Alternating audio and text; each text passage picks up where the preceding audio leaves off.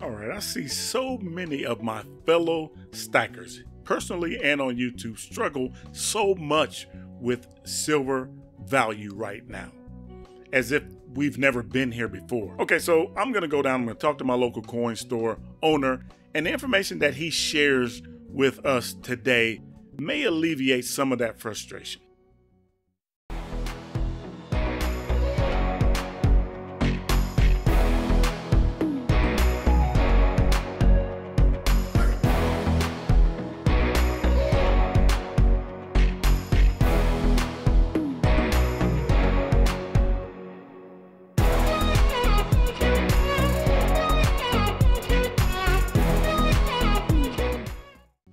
So if you follow my channel at all, you know I try to not focus on the numbers so much. Spot price, where the market says the value of silver is. You guys know I try to stay as far away from that stuff as I possibly can. Now, I'm not saying any of that stuff is bad. It's just that I choose to focus my attention elsewhere. And that is getting as much physical silver in my stack as possible at the best price. In order to do that, I have to talk to people who sell physical silver. So the main person that I talked to is my local coin store owner. His name is Phil. He owns Franklin Street Coin. So I'm gonna go ahead and talk to him, and I think some of the things that we talk about today are gonna alleviate some of the frustration that many of the new stackers and maybe some of the veteran stackers are feeling right now when it comes to physical silver. All right, Phil, I see this, the pickets here are a little slim. Yeah, the stack is getting smaller. The stack is getting smaller, but I guess we've been here before. Yeah. We've been here before, so we know that this is just temporary. But there's not a silver shortage. The scarcity comes from just people buying it. It's a lot more popular, and so today is definitely an example of that because your wares are a little thin as far as especially when it comes to silver. So, what do you think is the reason for that? Well, for us, it's a matter of supply and demand. Obviously, when the supply reaches a critical point in terms of meeting the demand, we end up with very scarce amounts of silver. And again, what you say is true. It's not a scarcity of silver per se. It's more of a scarcity of what we have available for the buyers at any point in time. And this is one of the scarcest we've been. Our 90% bags are just about empty, and this is the end of the silver that we've got right now. Well, after today, you won't have this either, because I'm going to take this with me. The premiums have come down slightly, like I say, but not a whole lot. I still think we're seeing a $4 to $5 spread on generic silver, and at least a $10 spread on the Eagles from where the spot price sits, because it's just, again, when you get to a supply and demand issue, people are willing to pay market price for things that they want, and that's where the market sits right now on those. Now, keep in mind, and I can only speak for ourselves, but we pay considerably above spot to get the silver in to begin with, so our margins have not increased past what we used to do when we didn't have these high premiums. We're just paying a higher premium to get the silver in. So coming back into the door, you get your premium back if that's ever a question that somebody asks, through the viewership that you might have to answer. Typically, at least here, we try to have the person recover the premium when they come back in if they do decide to resell it to us. And I can't speak for every dealer or everyone, but at the same time, if somebody comes in and asks me what the price of silver is, and I quote them a price, and they say, well, you're $5 over spot, I say, well, keep in mind we're paying $4 over spot to get it in the door, okay? So that alleviates any idea that we're somehow buying at a different level than we're selling at as far as premiums go.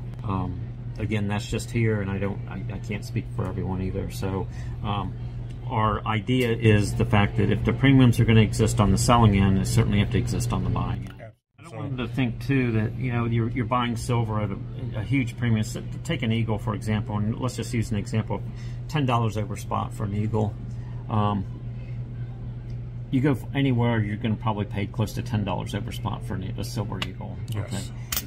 Now, don't think that you should turn around the next week and if you decide you want to sell that Eagle back, that you're going to get $10 less than what you just paid for it. You shouldn't do that. I mean, what I'm saying is that the premium should be no more than, you come back and get at least an $8 or $8.50 premium on top of spot for the Eagle when you sell it back. Right.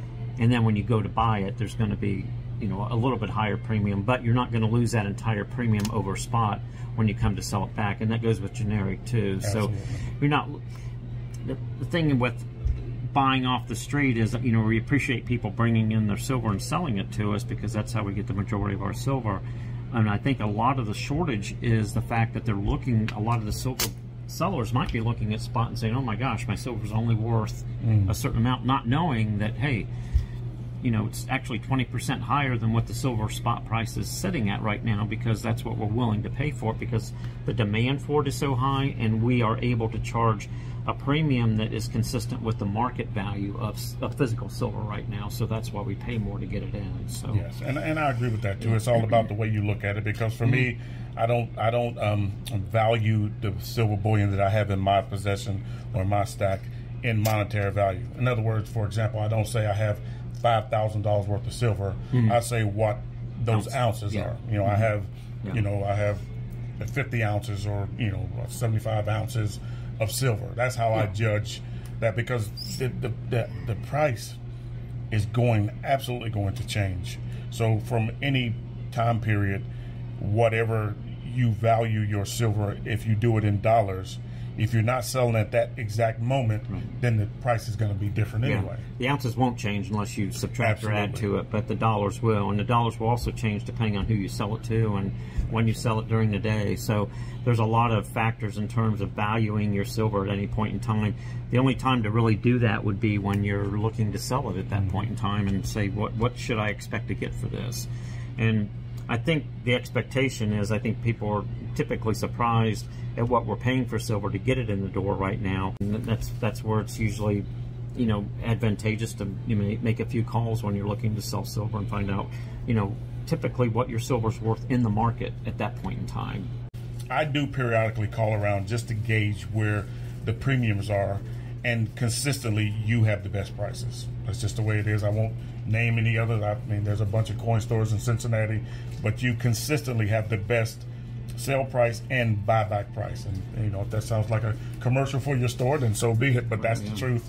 Well, and that might explain our supply too, but that's fine. Hopefully somebody will come in at some point today or early tomorrow or whatever, and bring a few hundred ounces in to sell, and we'll give them a fair price for their silver, and then hopefully more will come in, and we'll offer to the the potential buyers that come in. They'll get a good value on it. They'll be happy, and then the sellers will be happy, and you try to keep basically try to keep the wheels turning in terms of this type of bullion. Yeah, and that's important. And so, well, you have some silver here from me, and like I said, I'll be taking this with me today.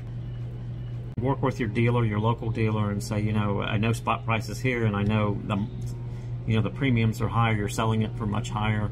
What are you buying it back at? And that might make you feel a little bit better about where spot actually sits versus what you're holding and what you're buying. Some people are putting off buying because of the premium, and it's like, well, they don't understand maybe at the time that they're going to get that premium right back when they sell it. And just for a quick example of what you said, Eagles right now, the premiums are way up on them. Yeah, very high. And so that's a two-edged sword, because if you bought Eagles, like I bought a ton of Eagles in the past, so all the Eagles that I bought are profit.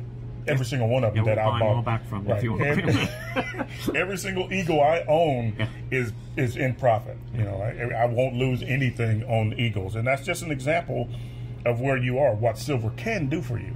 And that's true for anybody. Anybody who's bought Eagles in the past, those Eagles are, and every place is buying them. That's in a direct, relationship to the spot price going down. They're still higher than what, even though the spot price might be lower than what you paid for the Eagle, because the premiums on the physical Eagles right now, the silver Eagles, is so high that you're probably in the positive range on all your Eagles right now. Right. And that's a plus, again, without worrying about where spot price sits, because they always used to hinge off a spot. They used to sell for, a dollar amount over spot, and people were buying for a few dollars over spot, and some for a dollar more than that or whatever. But now it's a much larger spread. But you're right, it does make the value of your collection that much higher. But you have to know that. You have to understand the fact that the premiums are being met on the other end, on the buying end, as well as the selling end. So it doesn't work just one way. Well, thank you for your time today, Phil. I think we'll end it right there. Silver is still available. I mean, it's out there, but it's just demand is high, and so it doesn't stick around long. And you guys know that if you watch any of my videos where we talk to Phil down here at Franklin Street Coin. If you see it on his shelves, you need to get it because it's very rare that I see something here next time I come. It's usually gone. All right, Phil, I appreciate that. Thank you. All right, so there you have it. If you can find physical silver, buy it. It's a positive thing, I believe. But of course, do your own research. Just share with you guys that I think it's a positive thing, and I'll give you information to those ends. But really, you need to do your own research and find out if it's right for you. I hope you got something from this that you can use, and maybe you saw some stuff in this video or heard some stuff in this video that you did not know. Anyway, appreciate you guys stopping by. Keep stacking.